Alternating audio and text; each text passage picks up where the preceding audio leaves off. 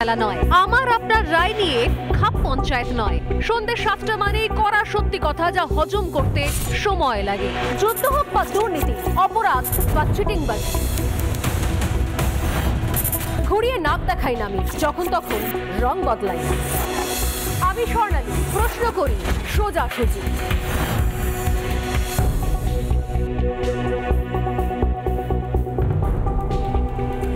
নমস্কার, দেখছি রিপাবলিক বাংলা, সঙ্গে রয়েছে আমি স্বর্ণালী। শুরু করছি সোজাসুজি স্বর্ণালী। যে স্লোগান এই মুহূর্তে শুনতে পাওয়া যাচ্ছে, অনেকেই বলছেন, গতকাল রাত্রেও শুনতে পাওয়া গেল একাধিক স্লোগানের মধ্যে থেকে। কখনো কি বলছেন যে আরজি কর, নেংটি ছেড়ে মাথা ধর, কারণ সব নেংটি ধরা হয়েছে। স্ক্যানারে নেংটিদের নাম আসছে, মাথাদের নাম আসছে না। আর কখনো কেউ মুখ্যমন্ত্রীর উদ্দেশ্যে স্লোগান দিচ্ছেন, দেখিয়ে দিল বাংলাদেশ, দিদি তোমার দিন শেষ। স্লোগান তো অনেক উঠল। রাত দখলের ডাক দেওয়া হয়েছিল গতকাল, নিঃসন্দেহে ঐতিহাসিক একদিন দেখলো এ রাজ্যের মানুষ। উত্তর থেকে দক্ষিণ, বাঁকুড়া, বীরভূম, পুরুলিয়া থেকে কলকাতা, বিভিন্ন প্রান্ত, এমনকি সুন্দরবন, সীমান্ত সংলগ্ন গ্রাম, মফস্বল, সব জায়গায় অজস্র অজস্র মায়েরা, মেয়েরা তারা পথে নামলেন। জনস্রোত যেন মেয়েদের, যাদের দূর দূর পর্যন্ত রাজনীতির কোনো যোগাযোগ ছিল না, কোনো রাজনীতির উঠোনে আঙিনায় তারা কখনো পা রাখেননি, তারাও পা মেলালেন। সংবাদ মাধ্যম যখন বিভিন্ন জায়গা থেকে আসা সেই সমস্ত ছবি, সেই সমস্ত প্রতিবাদ, সেই সমস্ত স্লোগান দেখানোর তোড়জোড় করছে, যেখানে ছোট বাচ্চা থেকে শুরু করে 7-8 বছরের মেয়ের হাত ধরে হাঁটছেন তার মা, কখনো বা 80 বছরের বৃদ্ধা মায়ের হাত ধরে হাঁটছেন তার ছেলে। প্রতিবাদে তারা রাস্তায় নেমেছেন, কারণ তারা চান না যে আর অভয়ার জন্ম হোক আমাদের এই পোড়া বাংলায়। অনেক হয়েছে, অনেক অনেক ঘটনা দেখেছি আমরা, অনেক তদন্ত হয়েছে, অনেক ক্ষেত্রে অনেক আলোচনা হয়েছে, কিন্তু শেষ পর্যন্ত এই ধরনের ঘটনা আটকানো সম্ভব হয়নি। তাই এবার সরাসরি বিচারের দাবি, সরাসরি একটা হেস্তনেস্তর দাবিতে এত মানুষজন একসঙ্গে রাস্তায় নেমে এলেন, বিশেষত মায়েরা, মেয়েরা। আর যখন সংবাদ মাধ্যম সেই সমস্ত ছবি দেখানোর তোড়জোড় করছে, ঠিক সেই সময় যখন গোটা সংবাদ মাধ্যম তাদের নজর রয়েছে মেয়েদের রাত দখলের দিকে, যখন সোশ্যাল মিডিয়ায় ভরে যাচ্ছে বিভিন্ন জায়গা থেকে লাইভ, সবাই দেখছেন, সবাই রাস্তায় নেমে পড়েছেন, ঠিক সেই সময় চুপিসারে আরজি কর সেখানে হামলা চলল। শুরুতে এক দল, তারপরে দলের পর দল, লরি ভর্তি ভর্তি করে এসে সো কল্ড কোট আনকোট প্রতিবাদী নয়, প্রতিবাদীরা তারা ঝাঁপিয়ে পড়লেন। যে মুহূর্তে ক্যামেরা সরে যাচ্ছে সেই মুহূর্তে ভাঙচুর, তাণ্ডব, নৈরাজ্য। যেই ক্যামেরা কারোর মুখ সামনে ধরে ফেলছে, ফোকাসে চলে আসছে মুখ, সঙ্গে সঙ্গে এক্সপ্রেশন চেঞ্জ করে উই ওয়ান্ট জাস্টিস, যেন অদ্ভুত রকমের সার্কাস চলছে একটা। জাস্টিসটাও অনেকে ঠিক করে বলতে পারছেন না।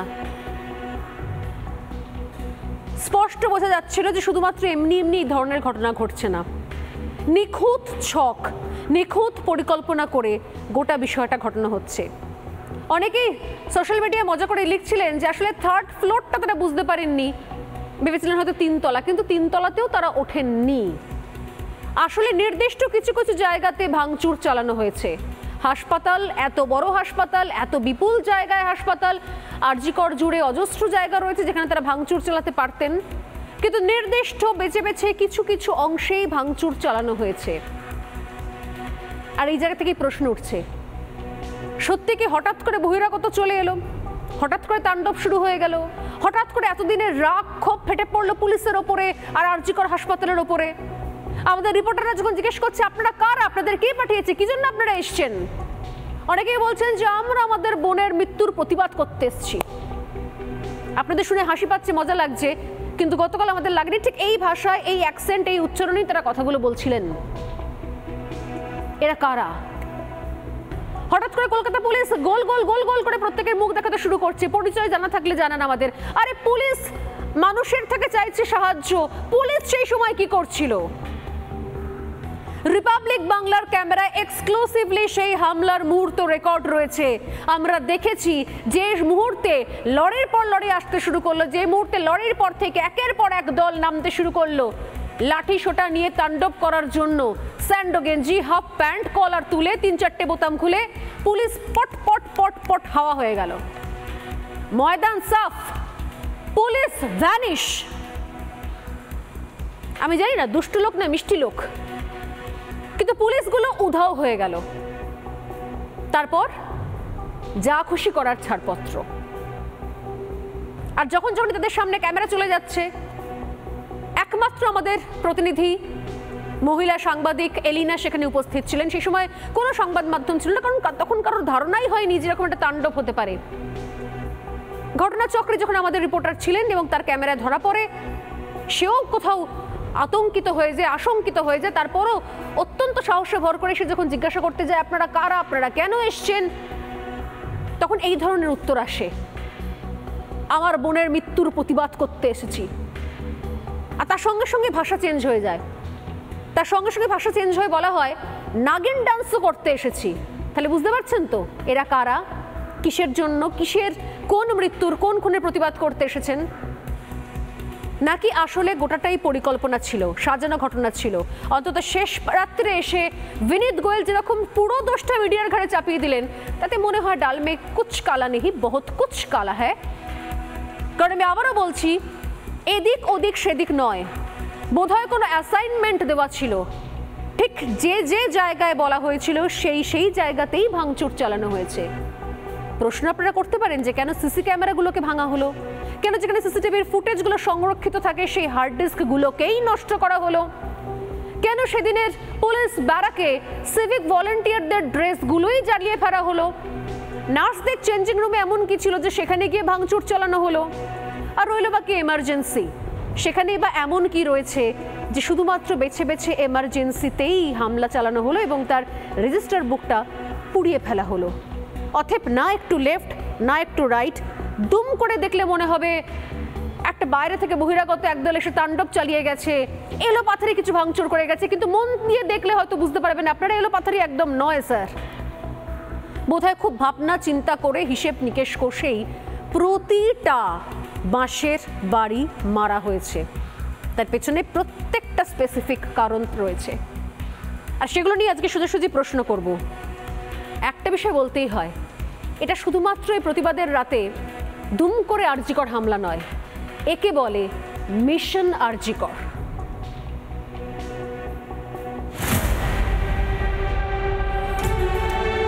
আরজিকর হাসপাতালের সামনে কার্যত লক্ষ লক্ষ মানুষের জমায়েত হয়েছে ইতিমধ্যে। আরজিকর হাসপাতালের ভিতরে যারা আন্দোলনরত পড়ুয়া রয়েছে, যারা আন্দোলনরত চিকিৎসক রয়েছে, তাদের সঙ্গে এই মুহূর্তে তাদের সঙ্গে অবস্থান বিক্ষোভে সামিল হতে চাইছেন সাধারণ মানুষজন। তারা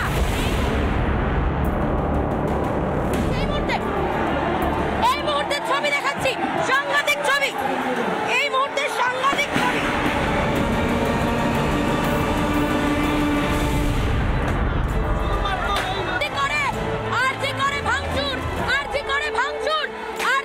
সাংঘাতিক পরিস্থিতি।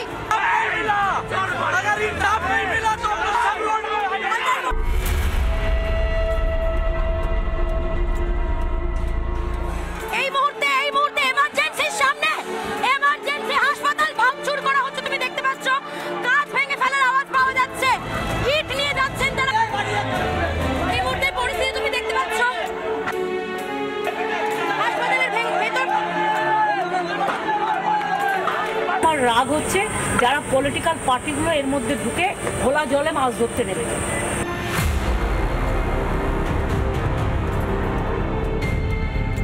এই মুহূর্তে দাঁড়িয়ে পুলিশকে লক্ষ্য করে ইট ছোড়া হচ্ছে, পুলিশকে লক্ষ্য করে মুহুর্মুহু ইট ছোড়া হচ্ছে। কার্যত কেউ নিরাপদ নন। You can call it intelligence failure if you say so.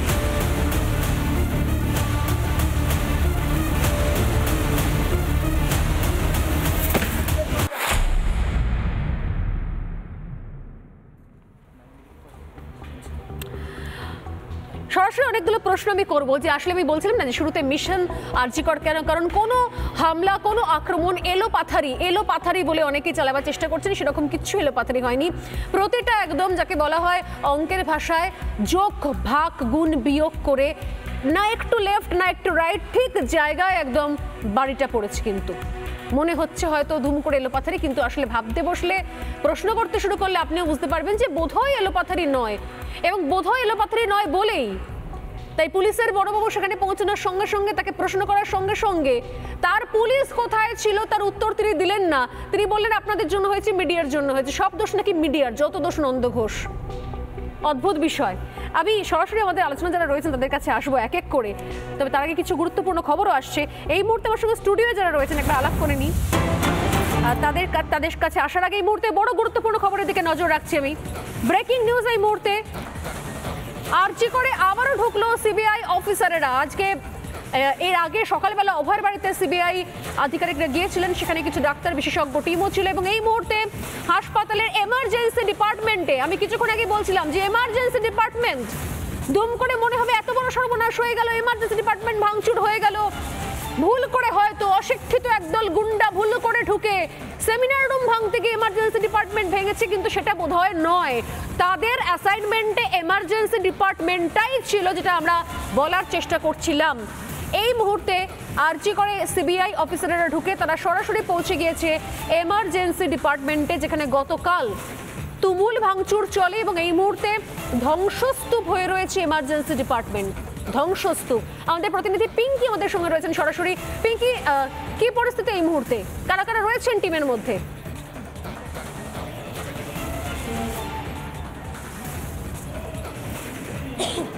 দেখো, পুলিশের তরফ থেকে গতকালের সমস্ত বিবরণী রিপোর্ট নেওয়ার পর আজকের প্রিয় অর্থাৎ প্লেস অফ অকারেন্স তারা খতিয়ে দেখতে এসেছেন। সিবিআই টিম প্রথমেই যাবেন সেমিনার হলে। আমি একটু ছবিটা আগে দেখাই।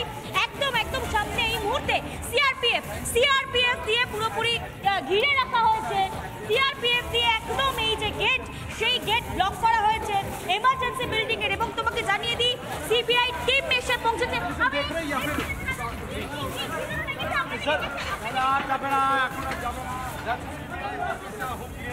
দেখো মূলত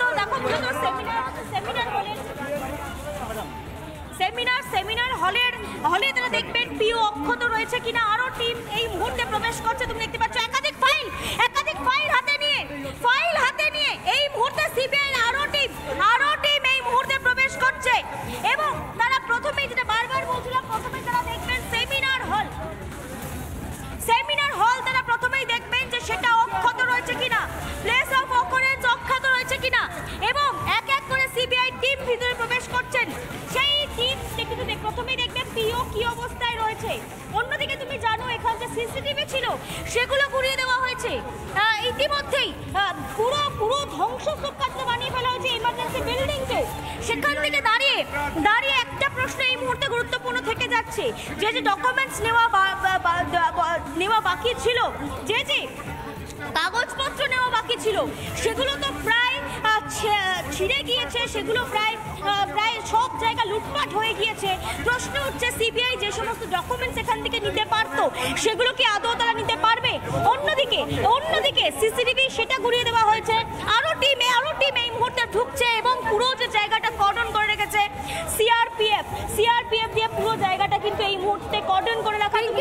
ফাইলগুলো তারা কোথা থেকে কালেক্ট করলেন? সেমিনার রুম থেকে নাকি এমার্জেন্সি ডিপার্টমেন্ট থেকে?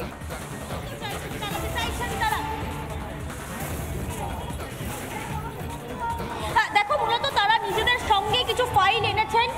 গতকাল যে সমস্ত কিছু ডকুমেন্টস নিতে পেরেছিলেন তার মধ্যে যে রেজিস্ট্রেশন খাতা, এই হাসপাতালে সেই রেজিস্ট্রেশন খাতার কয়েকটা পেজ সংগ্রহ করেছিলেন এবং একাধিক তথ্য তারা এনেছিলেন। সেই সমস্ত ফাইল নিয়ে সেই সমস্ত রেজিস্টার বুক তো সব পুড়িয়ে ফেলা হয়েছে।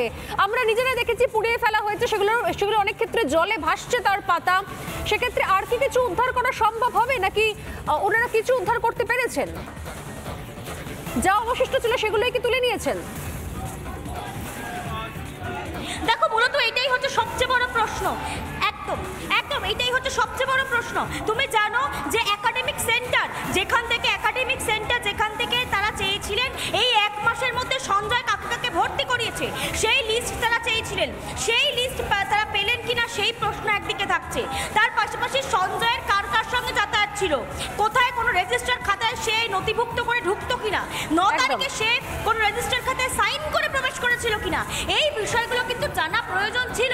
এবং তুমি বুঝতে পারছো গতকাল যে তাণ্ডব লীলা চলেছে সেখানে কোনো রেজিস্টার খাতা, কোনো বই, কোনো ডকুমেন্টস কিন্তু এখনো পর্যন্ত আস্ত আছে বলে মনে করা হচ্ছে না। অর্থাৎ এখানে একটা বড় প্রশ্নচিহ্ন উঠে যাচ্ছে যে আদপে সিবিআই অফিসাররা তারা কি ডকুমেন্টস, যা যা ডকুমেন্টসের প্রয়োজন ছিল সেই ডকুমেন্টস পাবেন, নাকি কালকে যে লুটপাট হয়েছে সেই লুটপাটের অছিলায় কিছু ডকুমেন্টস সরিয়ে ফেলা হবে।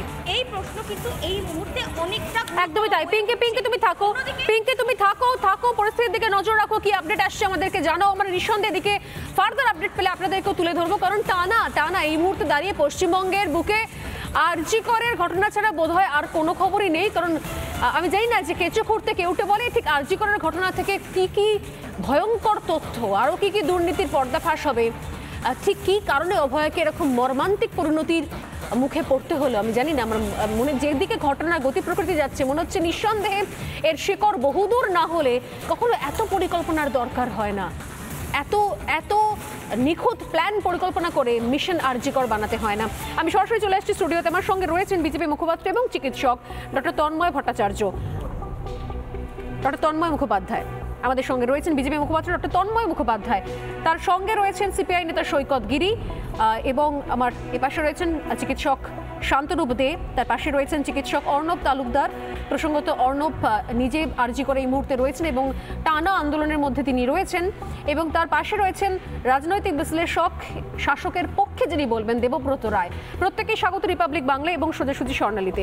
আমি প্রথমে অর্ণব আপনাকে দিয়ে শুরু করব, কারণ আপনারা বিগত কয়েকদিন ধরে আন্দোলনের মধ্যে রয়েছেন। সব থেকে বড় কথা, গতকাল যখন গোটা রাজ্য এই মেয়েদের রাত দখলের আন্দোলনে সামিল, প্রতিবাদে সামিল, তারা বাড়ি ঘর পরিবার সব বাড়ি ঘর ছেড়ে তারা পরিবার নিয়ে, আত্মীয় স্বজন নিয়ে, বন্ধু বান্ধব নিয়ে যখন তারা রাস্তায় হাঁটছেন, সমস্ত মিডিয়ার নজর ক্যামেরা যখন তাদের ওপরে, জেলা থেকে সে সমস্ত মিছিলের ছবি আসছে, ঠিক সেই সময় এমন কি ঘটে গেল কয়েক মুহূর্তের মধ্যে গোটা হাসপাতালটা ধ্বংসস্তূপে পরিণত হয়ে গেল। আপনি ছিলেন সেখানে, আপনার চোখের সামনে হয়েছে, কি হয়েছে, কি দেখলেন? আমি হচ্ছি কলকাতা মেডিকেল কলেজের আমি ইন্টার্ন, কিন্তু আরজিকরের যে ঘটনা, আরজিকরের ঘটনার ফলে যে আন্দোলন, সেই আন্দোলন আর আরজিকরের আন্দোলন না। এই আন্দোলন এখন সমস্ত মেডিকেল কলেজে ছাড়িয়ে সারা রাজ্য তথা সারা দেশ ছড়িয়ে পড়েছে। তো আমরা এই আন্দোলনেই সংহতি জানিয়ে আমরা মাঝে মাঝেই বিভিন্ন মেডিকেল কলেজ থেকে আরজিকরে আসছি, আমরা জমায়েত করছি, বিক্ষোভ দেখাচ্ছি। তো তেমনই গতকাল রাত্রেবেলায় রাত 11টা নাগাদ আমি আরজিকরে গেছিলাম, যে সেখানেও ছাত্রীরা তারা মিছিল করবে সেই শুনে গিয়েছিলাম। তো সেখানে গিয়ে আমি যেটা দেখি, সেখানে ছাত্রীরা তারা মিছিল করবে বলে প্রস্তুতি নিচ্ছে, তারা যখন সারিবদ্ধ হয়ে দাঁড়াচ্ছে, শুধুমাত্র সেখানকার ইউজি স্টুডেন্টরা না, ইউজি ছাত্রীরা, তার সাথে পিজিটি ছাত্রীরা এবং তার সাথে নার্সিং ছাত্রীদের একটা বড় অংশ, একটা বিরাট একটা জমায়েত তারা কলেজের মধ্যে করেছে। এবং তাদের যা পরিকল্পনা ছিল যে তারা হচ্ছে এই একটা শান্তিপূর্ণভাবে মিছিল করে তারা শ্যামবাজারের দিকে যাবে। ঠিক সেই সময় আমরা দেখি যে আরজিকরের সামনের যে রাস্তা, সেই রাস্তার মধ্যে একটা বিশাল একটা জমায়েত, সেই জমায়েতের শুরু শেষ কোথাও দেখা যাচ্ছে না। সেই জমায়েত খুব ধীরে ধীরে তারা এগোচ্ছে। আমরা পুলিশের কাছে আমরা আবেদন করি যে আপনারা এই জমায়েতকে খুব তাড়াতাড়ি আপনারা এগোতে বলুন। সঙ্গে সঙ্গে পুলিশের সঙ্গে কথা বলেন, পুলিশকে জানান আপনারা? আমরা পুলিশকে জানাই আপনারা এই জমায়েতকে একটু তাড়াতাড়ি এগোতে বলুন। আমি দেখলাম যে আরজিকরে বেশ কিছু জায়গা থেকে, জানি না, বুঝতে পারলাম না হস্টেল নাকি অন্য কোনো ডিপার্টমেন্ট, জানলার উপর থেকে একটা ভিডিও ভাইরাল হয়েছে যেখানে অবাঙালি একজন বলছেন যে বিপুল পরিমাণে মানুষজন আপ দেখ রে হ্যাঁ, ये आरजीकर हॉस्पिटल है और बहुत सारे मॉब अंदर आ रहे हैं। এটা একজনের একটা অডিও, এই একটা ভিডিও যেটা আমাদের কাছে এসে পৌঁছেছে, সেখানে কিন্তু দেখা যাচ্ছে বিপুল পরিমাণ লোকজন তারা হুড়মুড়িয়ে ঢুকছে। তো আপনারা এই ছবিটা দেখতে পেয়েছিলেন, দেখতে পেয়ে পুলিশকে জানিয়েছিলেন? আমরা যখন আমরা বুঝতে পারছি যে এরকম একটা মব এবার ঢুকতে চলেছে, তখন আমরা প্রথমেই পুলিশকে ইনফর্ম করি যে আপনারা কিছু করুন। তারা বলেন যে আমাদের কাছে তো, তারা কথা ঘটাতে যান প্রথমে, তারা বলেন আপনাদের মিছিলটা কখন বেরোবে, আপনারা মিছিল পরে বেরোবে, আপনারা আগে দেখুন যে কী ব্যবস্থা করা যায়, এত মব যদি ঢুকে যায় ভেতরে আমরা কী করবো, আমরা সামলাতে পারবো না। তো আমরা যখন দেখি পুলিশ তারা কোনো রকম ভূমিকা নিচ্ছেন না, আমরা নিজেরা হিউম্যান চেইন করে আমরা ব্যারিকেডের সামনে, ব্যারিকেডের পিছনে আমরা নিজেরা দাঁড়াই। তারপরে আমরা হঠাৎ করে লক্ষ্য করি যে পুলিশরা তারা হঠাৎ করে তার পিছন দিকে চলে যাচ্ছে, তারা ব্যারিকেড ছেড়ে দিয়ে তারা এমার্জেন্সি বিল্ডিংয়ের দিকে চলে যাচ্ছে। তখন আমরাও প্রচণ্ড ভয় পেয়ে যাই যে এত বড় মব, পুলিশ আমাদের ছেড়ে চলে যাচ্ছে, আমরা কী করবো? ঠিক। তখন আমরা পিছন দিকে আমরা দৌড়াতে শুরু করি। আমরা যখন পিছন থেকে দৌড়াতে শুরু করি, আমরা ট্রমা বিল্ডিংয়ের সামনে গিয়ে সেখানে আমরা কয়েকজন পুলিশকে দেখতে পাই। আমরা বলি আপনারা কিছু করুন। তারা সরাসরি আমাদের বলেন যে আমাদের কাছে কোনো অর্ডার নেই। তারা সরাসরি পুলিশ বলছে আমাদের কাছে কোনো অর্ডার নেই। আমরা দেখছি যে সেখানে র্যাব দাঁড়িয়ে আছে, আমরা বলছি আপনারা কিছু করুন। তারা কোনো কথা উত্তর দিচ্ছেন না। এরপরে আমরা সেখানেতে নর্থ ডিসিকে ফোন করার চেষ্টা করি, তাকে আমরা কোনো রকম ফোনে যোগাযোগ করতে পারিনি। আমরা সেখানে পুলিশকে বলি আপনারা দয়া করে কিছু করুন। তিনি বলেন যে আমরা মাত্র 3 জন স্টাফ, আমরা কী করবো বলুন? হ্যাঁ, আমরা কি শুধু গিয়ে মার খাবো? তার কিছুক্ষণ আগেই একটা ঘটনা কিছু জনের নজরে এসেছিলো, যেটা আমরা পরে জানতে পেরেছি যে কিছু বেশ একটা বিশাল সংখ্যক পুলিশ তারা গাইনি ডিপার্টমেন্টে সেখানে ঢুকে তার বাথরুমের মধ্যে গিয়ে তারা আশ্রয় নিচ্ছে। পুলিশ লুকিয়ে গিয়েছে গাইনি ডিপার্টমেন্টে ঢুকে, এবং যে পুলিশরা যারা হচ্ছে এমার্জেন্সি বিল্ডিংয়ের দিকে এগোচ্ছিল, তারা এমার্জেন্সি বিল্ডিংয়ের মধ্যে ঢুকেছে। যখন সেখানে মব গিয়ে আক্রমণ করেছে, তারা সেখান থেকে পালিয়ে গিয়ে সেখানে ফার্স্ট ফ্লোর সেকেন্ড ফ্লোরে যে ওয়ার্ডগুলো আছে সেই ওয়ার্ডের মধ্যে গিয়ে লুকিয়েছে, সেই ওয়ার্ডের বাথরুমে গিয়ে লুকিয়েছে, সেই ওয়ার্ডে চেঞ্জিং রুমগুলোয় গিয়ে লুকিয়েছে। এবার পুলিশ তারা মানে সম্পূর্ণভাবে নিষ্ক্রিয় ভূমিকা পালন করেছে। পুলিশ একদম সরাসরি নীরব দর্শকের ভূমিকা পালন করেছে। আমি যে ছবিটা দেখাচ্ছি এই মুহূর্তে, এই ছবি আমাদের কাছে এসছে যে পেছন থেকে পাইপ বেয়ে বেয়ে লোকজন উঠছিল, সেই ছবিও আমাদের কাছে এসছে। আর বিপুল পরিমাণ লোক, আমি সেই ছবিটা দেখাতে অনুরোধ করবো আমার টিমকে, যেখানে ওপর থেকে দেখতে পাওয়া যাচ্ছে মব অর্থাৎ ভিড়, একটা উন্মত্ত ভিড় এগিয়ে আসছে। সেই ছবিটা আমি দেখাবার অনুরোধ করবো আমার টিমকে। গতকাল যে ছবি দেখে কার্যত স্তব্ধ হয়ে গেছে গোটা পশ্চিমবঙ্গের মানুষ, এই ছবিটা তো বটেই, সেই ছবিটাও দেখাবার অনুরোধ করবো। সেই জায়গা থেকে প্রশ্ন পুলিশকে, আপনারা বলছেন পুলিশ বলছে আমাদের কাছে কোনো অর্ডার নেই, এবং তারপর সেই ছবি আমাদের কাছে আছে যখন মব এগোচ্ছে পুলিশ ব্যারিকেড ছেড়ে পালিয়ে গেল। ওরা দিব্যি মানে বিন্দাস ব্যারিকেড ভেঙে হুড় মুড়িয়ে ঢুকে পড়লো, পুলিশ গিয়ে লুকিয়ে পড়লো। একদমই আপনাদেরকে ছেড়ে দিল, পুলিশকে লুকিয়ে পড়লো এবং আমাদেরকে তাদের সামনে ছেড়ে দিয়ে তারা চলে গেল। আমি টিমকে বলবো ভিজুয়াল চেঞ্জ করতে, অন্য ভিজুয়াল দেখাতে বলবো, অন্য যে ভিজুয়ালগুলো রয়েছে। হ্যাঁ বলুন। এরপর আমরা সেখান থেকে যখন আমরা খানিকটা নিরাপদ আশ্রয় খুঁজছি, এই করে আমরা যখন মেন বয়েজ হোস্টেলের মধ্যে গিয়ে আমরা ঢুকেছি, সেখান থেকে আমরা বারবার সরাসরি আমরা যখন দেখছি এখানে পুলিশকে কিছু হবে না, আমরা লালবাজারে যোগাযোগ করার চেষ্টা করি। লালবাজারে আমরা ফোন করি, সেখানে তারা বলে যে এটা তো আমি দেখছি না, এটা অন্য স্যার দেখছেন। এই করে 4বার কল ট্রান্সফার করা হয়। তারপরে যার কাছে একজনের কাছে যান, একজন অফিসারের কাছে, তিনি বলেন যে হ্যাঁ আমরা ফোর্স পাঠানোর চেষ্টা করছি, ফোর্স আমরা পাঠাচ্ছি, আমরা ফোর্স পৌঁছে আপনারা চিন্তা করবেন না। তো এই চলে। এর মধ্যে আমরা হোস্টেল থেকে শুনতে পাচ্ছি যে সেখানেতে ভাঙচুর চলছে, তাণ্ডব চলছে। আমরা মানে আওয়াজ শুনে আমরা বুঝতে পারছি বিভৎসতা কতখানি হতে পারে। আমরা এই ঘটনা প্রায় 1 ঘন্টা চলেছে, 1 ঘন্টারও বেশি। আমরা হোস্টেল থেকে মেন বয়েজ হোস্টেলের একটা ব্যালকনি থেকে বেলগাছিয়া ব্রিজ দেখা যায়। আমরা বেলগাছিয়া ব্রিজে আমরা দেখলাম যে প্রায় 1.5 থেকে 2 ঘন্টা পর বেলগাছিয়া ব্রিজে আমরা র্যাবকে উঠতে দেখলাম। ফলে 1.5 থেকে 2 ঘন্টা পুলিশ এবং র্যাব তারা সম্পূর্ণভাবে নীরব দর্শকের ভূমিকা পালন করেছে, এবং তারা সম্পূর্ণভাবে হচ্ছে এই যে মব তাদের কার্যসূচি যাতে হয় সেই ব্যাপারে তাদেরকে পূর্ণ সহযোগিতা করেছে। এবং এই যে মব এসছে, এই মব এবং পুলিশের যোগসাজশ এটা যদি না থাকতো এই মব এইভাবে আক্রমণ করতে পারতো না। লালবাজারে যোগাযোগ করার পর আপনাদের কি বলা হয়? লালবাজারে যোগাযোগ করার পর বলা হয় বহু টাল বাহানার পর বলা হয় সেখান থেকে একজন অফিসারকে তাকে কিছু ফোর্স নিয়ে পাঠানো হয়েছে। তিনি আসছেন। আমি আপনার কথা শুনছি, যেটা ভিডিওর কথা বলছিলাম, দেখুন আপনাদেরই কোনো একটা সতীর্থর সেই ভিডিও দেখুন। हजारों के संख्या में मॉब आया है जो यहाँ का जो भी इन्वेस्टिगेशन की जगह पे सैंपल होना चाहिए उसको टैंपर करने के लिए ये लोग आए हैं। पूरा तोड़ हम लोग यहाँ के डॉक्टर हम लोग बहुत बुरी तरीके से फंसे हुए हैं। এই ধরনের ভিডিও একের পর এক আমাদের কাছে আসছিল সেই সময়তে। অর্ণব, লালবাজার আপনাদের তখন দায়িত্ব নিও না, লালবাজারকে আপনারা বলেছিলেন যে সেখানকার দায়িত্বরত পুলিশ ছেলে পালাচ্ছে, সেই যে ব্যারিকেড ভেঙে যে ঢুকে গেল সেই দৃশ্যটা আমি দেখাতে বলবো আমার টিমকে। বলুন। তারপর লালবাজার সেই সময় অনেক টালবাহানার পর একজন দুজন করে বহুজনের কাছে অফিসারের কাছে ফোনটা ঘোরার পর তারপরে তারা বললেন যে আমাদের একটা ফোর্স তারা বেরিয়েছে, তারা পৌঁছাবে। কখন পৌঁছাবে এখনো ঠিক নেই। আমরা দেখতে পাচ্ছি যে আমরা মেন বয়েজ হোস্টেলের ব্যালকনি থেকে দেখতে পাচ্ছি যে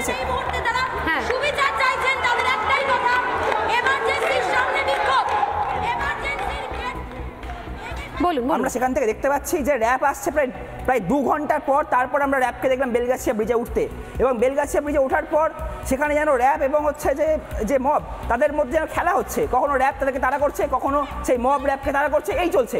কখনো কাঁদুনে গ্যাস ছুটতে যাচ্ছে তো সেখানে ব্ল্যাঙ্ক ফায়ার হচ্ছে, মানে এরকম যেন একটা মজা হচ্ছে। এখানে যে একদিকে হাসপাতালে তাণ্ডব চলছে, সেখানে হাসপাতালে তাণ্ডব চলছে, সেখানে আমাদের আন্দোলন মঞ্চ ভেঙে গুড়িয়ে দিয়েছে, সেখানে পুলিশ র্যাব তাদের এই ভূমিকা, এখানে এটা অত্যন্ত পরিষ্কার যে রাজ্য পুলিশ, রাজ্য প্রশাসন তাদের সাথে যদি যোগসাজশ না থাকে, তাদের সাথে যদি হাত মেলানো না থাকে, তবে কোনো মতেই এই ঘটনা সম্ভব নয়, কোনো মতেই এইভাবে আক্রমণ করা সম্ভব নয়। ফলে আমরা আন্দোলনকারীরা আমরা খুব দ্ব্যর্থহীন ভাষায় বলতে চাই যে এই যে মব যারা এসছে এরা অত্যন্ত সুপরিকল্পিতভাবে এসছে এবং এরা অত্যন্ত ওয়েল অর্গানাইজডভাবে এসছে।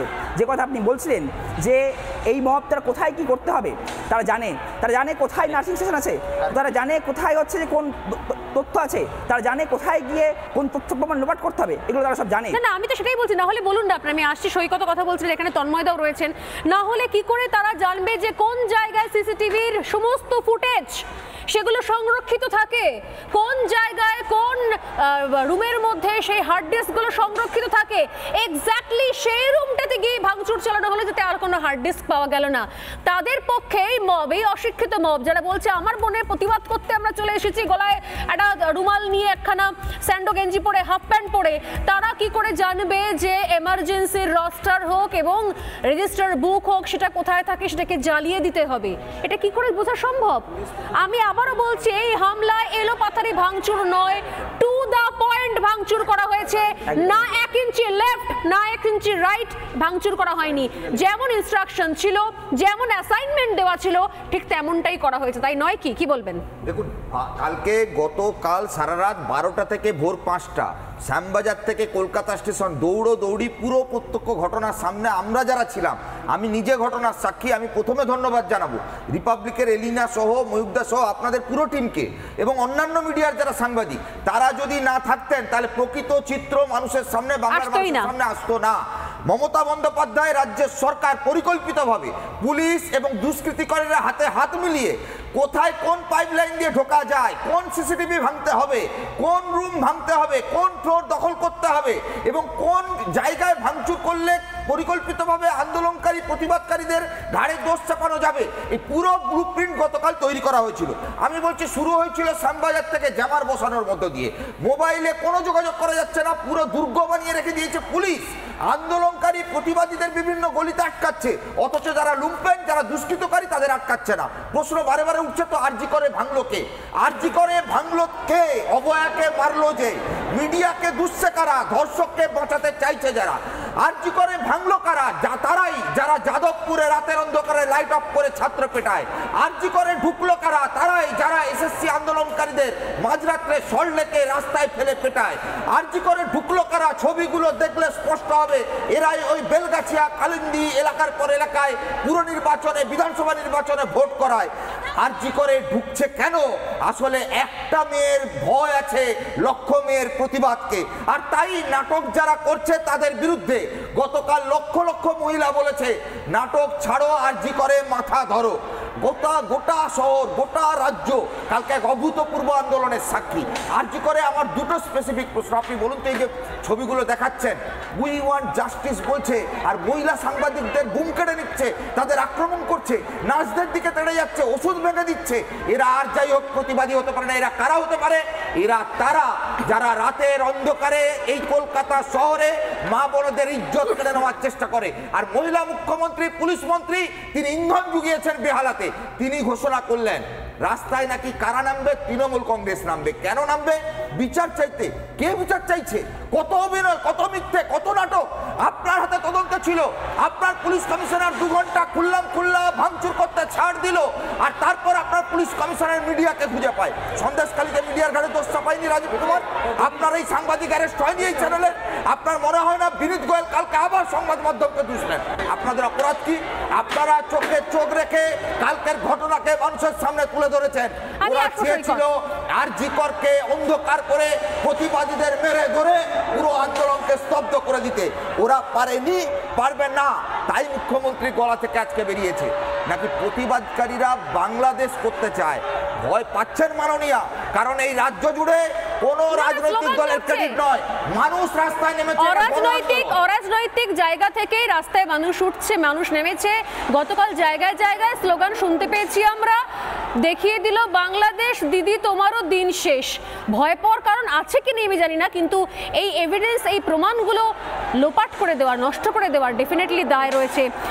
আমি যে ছবিগুলো পরপর দেখাবো, কিছুক্ষণ আগে দুটো ছবি কালকে দেখুন কিভাবে হুড়মুড়িয়ে ঢুকছে, একদম হুড়মুড়িয়ে ঢুকছে, পুলিশ নেই, ব্যারিকেড নেই, হুড়মুড়িয়ে ঢুকে গেছে গতকাল। দুটো ছবি, এই হুড়মুড়িয়ে লুম্পেন বাহিনীর তাণ্ডব, আর পুরো আরজিকর চত্বরে 82 বছরের বৃদ্ধা, তার বৌমা, তার নাতনিকে নিয়ে বাচ্চা মেয়েটার হাতে পোস্টার সোশ্যাল মিডিয়ায় ভাইরাল হয়েছে।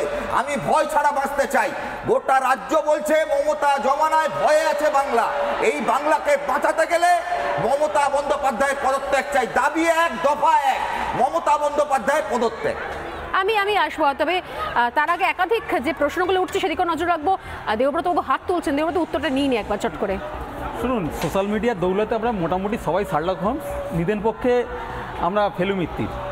আমাদের ভাই আপনারা শার্লক হোমস শুনুন তো, আপনারা কি আপনাদের যে আপনারা কলকাতা পুলিশ, আপনারা স্কটল্যান্ড ইয়ার্ড, 25 জন কলকাতা পুলিশ আহত, গুরুতর আহত হয়েছে, সেটা বলছেন না কেন? 25 জন কলকাতা পুলিশ আহত করেছে, সেটা বলছেন না কেন? কথা বলছেন সরকারটা ধর্ষকদের সরকার, যেখান থেকে আপনার সরকার মহিলা শ্রীলঙ্কার সরকার, আপনার সরকার কালকে আরজি করে একদম ঠিক, এটা রাজনৈতিক নয় তো, আপনার সরকার ডাক্তার নার্সদের কালকে পিটিয়ে মেরে ফেলতে চেয়েছিল, আপনার সরকার রাজনীতি করতে চেয়েছিল। এই সরকারের প্রতিনিধি হয়ে মুখ দেখাচ্ছেন মিডিয়ায় বসে। এটা বাংলার লজ্জা, আমাদের লজ্জা, জনগণের লজ্জা। ধিক্কার জানাই, ধিক্কার আপনারা জানাবেন।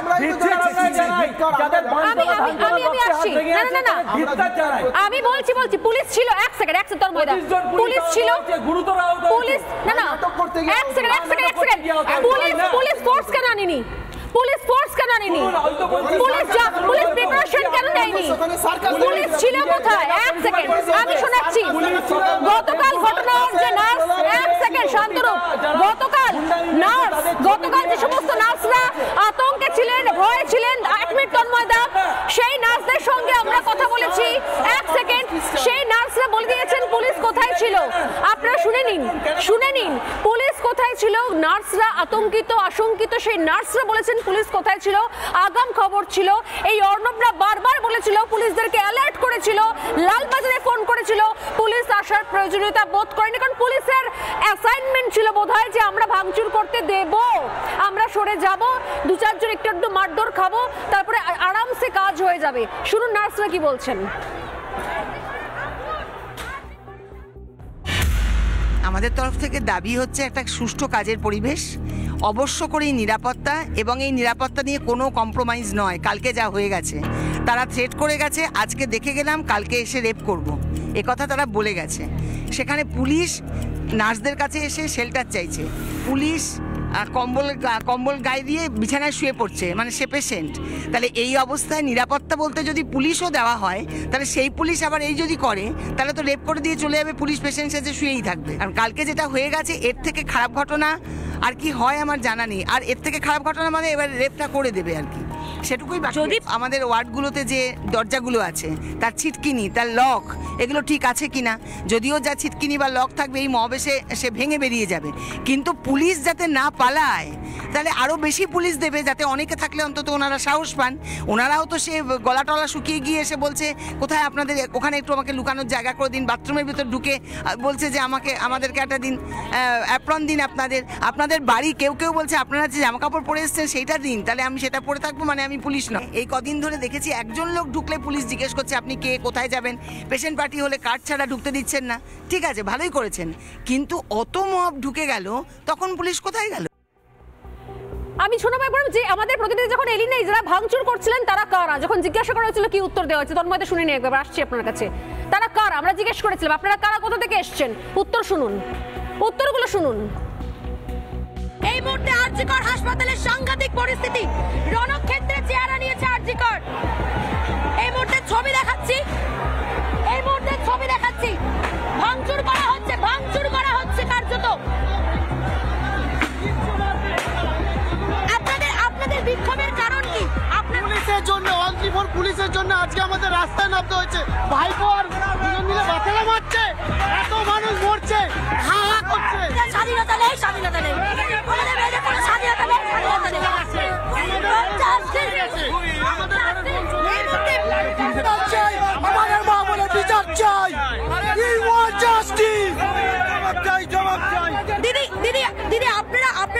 বিক্ষোভ দেখাচ্ছেন, আপনারা কোথা থেকে এলেন? আমরা পাইকপাড়া থেকে এসেছি। পাইকপাড়া থেকে এসেছি আমরা। পাইকপাড়া তোমাদের মনে হচ্ছে জাস্টিস চাইতে এসেছে?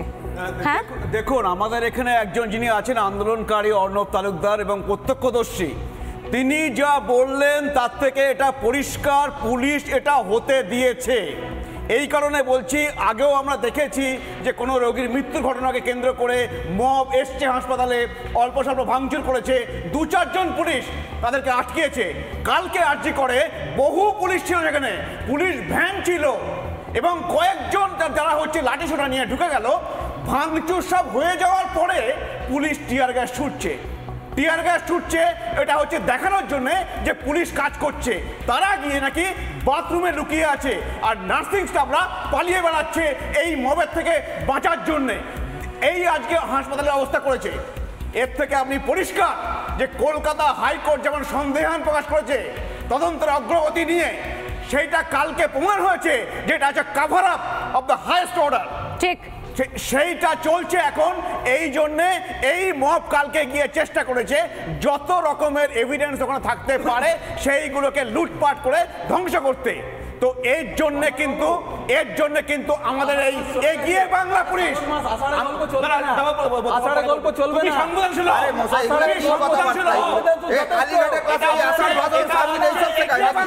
আরে আপনাদের কি পাঠ করেন? ডাক্তারের গীতা পাঠ করুন। তোমরা তো ডাক্তার, শোনো পুলিশ মন্ত্রী, আমি শান্তরূপের কাছে আসছি। এক সেকেন্ড শান্তরূপ, আমি আসছি। শান্তরূপ এক সেকেন্ড,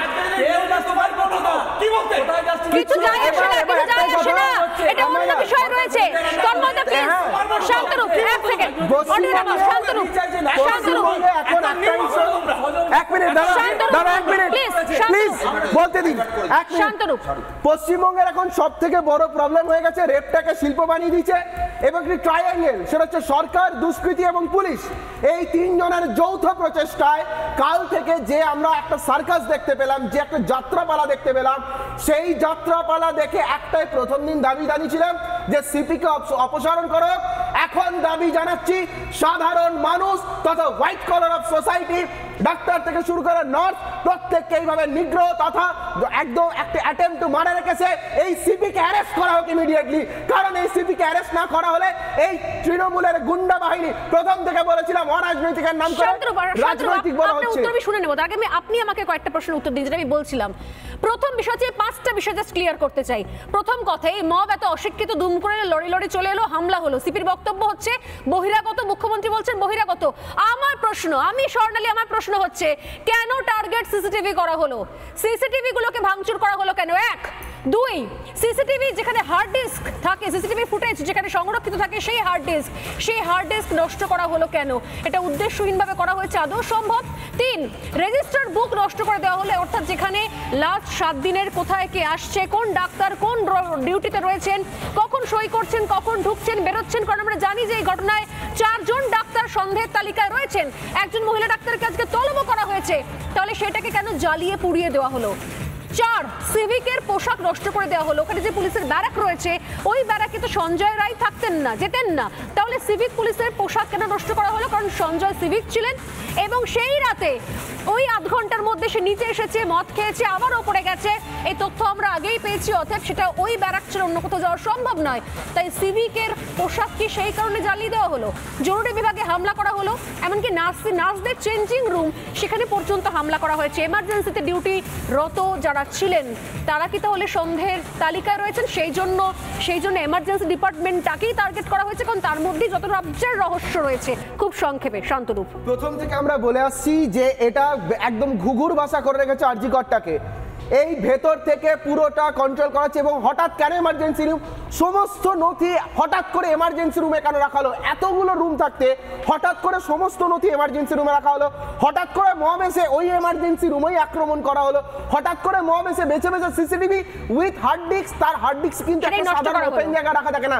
হার্ড ডিস্ক ক্যাবিনেটকে হাতুড়ি দিয়ে একটা আন্দোলনকারী সে বাঁশ আবার হাতুড়ি নিয়ে এসছে, তাহলে এ কেমন আন্দোলনকারী? এবং তার থেকেও বড় কথা, পুলিশ দাঁড়িয়ে দাঁড়িয়ে লুকোচ্ছে। একবার দেখেছিলাম পুলিশকে আমরা টেবিলের তলায় লুকোতে, আজকে দেখলাম পুলিশকে বাথরুম তথা প্রসূতি বিভাগে লুকোতে।